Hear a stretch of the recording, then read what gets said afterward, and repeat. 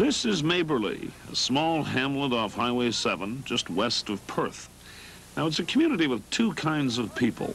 The descendants of the original settlers, still scratching an existence from the land, and the newcomers, people who have come to escape city life. Well, one of the latter is Willie Nelson. He's known far and wide as the Maberly candle maker.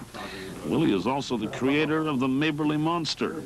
You'd have to say that he's an eccentric with a touch of genius. Willie has a passion for showing the unimaginable through his wax sculptures. He may be the stuff that legends are made of. I wonder if 100 years down the road, we won't be looking back in awe to the time when, on the eve of All Saints, Willie Nelson burned his monster of wax. He lives here on the bank of the Fall River with his wife, Veronica Airth, and their two young children. They make their living mostly from candles, but she also has a job right now working on an Ontario build project called Highway 7 Development. Its purpose is to create jobs in a depressed area. I have to be quite frank about meeting you today. I have been looking forward to sitting down with you, Willie, because I don't know where the heck to start with you. I mean, the story, you know this thing that legends are made of, eh? People have got to be they have to border almost, they have to have a touch of madness in them and just constantly on the fly. And that is how you're striking me. I'm constantly on the fly, like you say. I like it. It's never a dull moment in my life. How about you? Oh, I can't keep up. I don't know what's going on from day to day, moment to moment. It's exciting, though. I cheated a bit today. I ended up talking with one of your neighbors and wanted a little insight, as a neighbor would have, into the life of Willie Nelson. And it was just great the way he explained to me how, well, there's never a dull moment in town with Willie there. And I said, tell me a little more. And he said, well, Willie's the kind of guy that walk out of the house, come halfway across the yard and stop and scratch his head. And he'd turn around and go towards the house, stop again, go to the garden, dig like crazy for about a minute, drop the shovel, go back in the house, come out of the house and zip into the workshop, and then all of a sudden in the car and he's gone. But we make a good combination because you are extreme and you give them all kinds of entertainment that I would never think of. And I provide all the sort of secure, nurturing parts that kids need too. Can you provide any of that for Willie? He needs a lot too. She's been my back. Without her, I could not have made any monster, or been going as far as I've gone without her, because she's my backbone.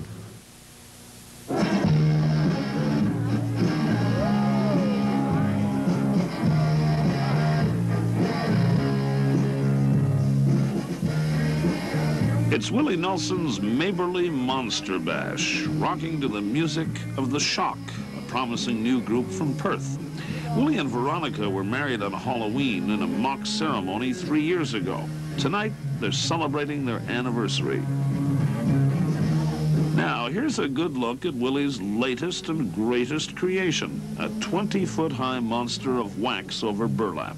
People came by the hundreds to Doug Bucher's farm just outside Maberly at $5 a throw to take part in the madness.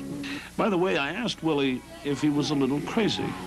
He said, yes, I think we're all a little crazy, but it's the crazy people that make life interesting. Well, ain't that the truth? Willie was working in his shop late one night on a creature of wax 20 feet high, when suddenly a vision materialized. He'd have a party and set the creature on fire, so he held a bash.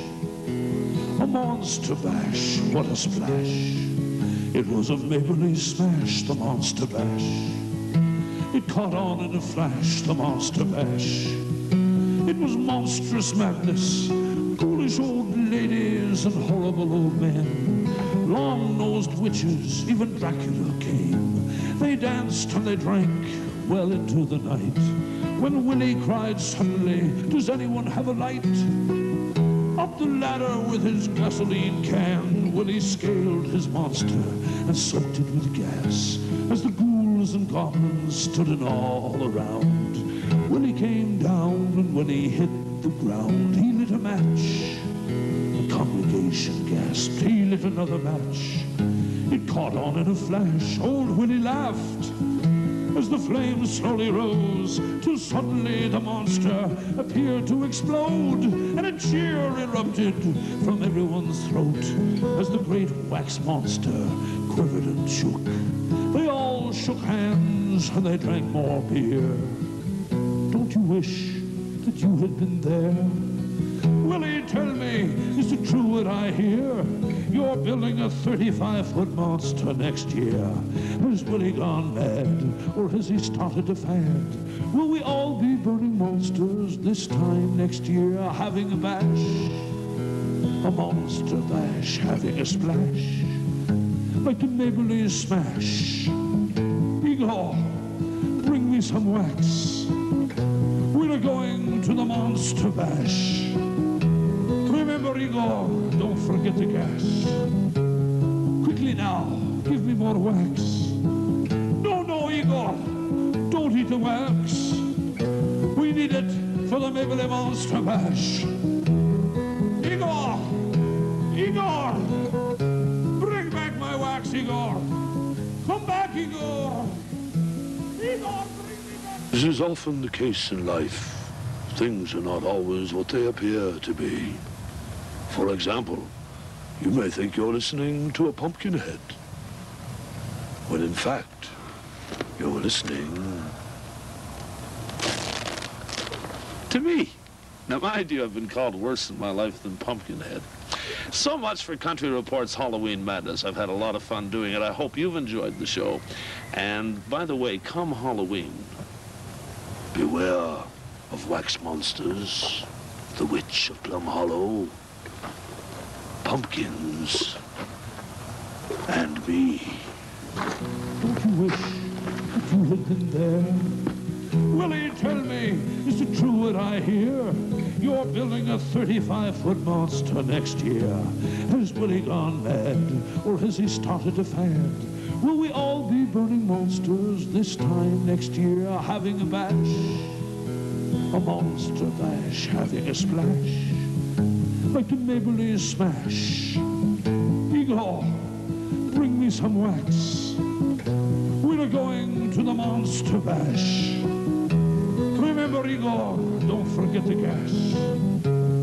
Quickly now, give me more wax.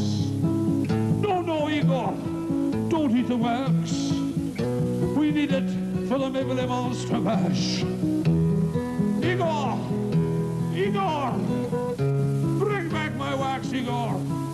Come back, Igor.